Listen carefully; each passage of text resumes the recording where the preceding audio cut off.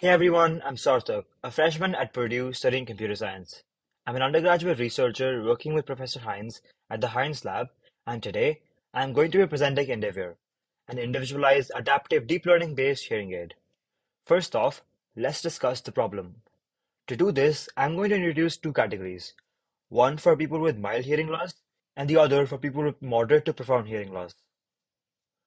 For category 1, the crucial limitations lie in the limited benefits offered from using hearing aids and the low accessibility of professional help.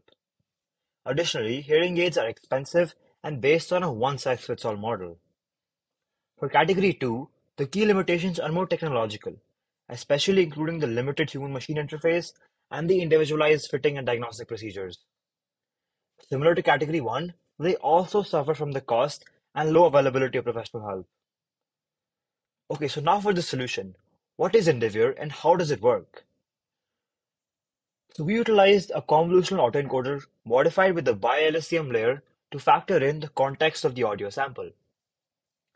The network is trained separately for each patient, and it can be inferenced in real time on any smartphone device.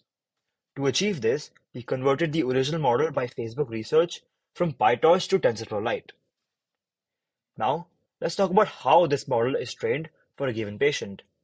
IndivHear follows a fully remote two-step process for the same. The model is initialized using weights from Denoiser. Step 1 focuses on fine-tuning the model for the patient. If patients with similar hearing profiles exist, then those models are utilized here. Otherwise, a model is trained from scratch using a speech audiometry-based data collection process. Step 2 focuses on using reinforcement learning to align the model with the user's individual preferences and needs. Feedback from the patient is taken regularly, and the model is adjusted accordingly. To carry all of this out, we have developed both software and hardware prototypes. The approximate cost is around $70 for both ears, and the software can be run on any smartphone device. Finally, thank you for your time and attention.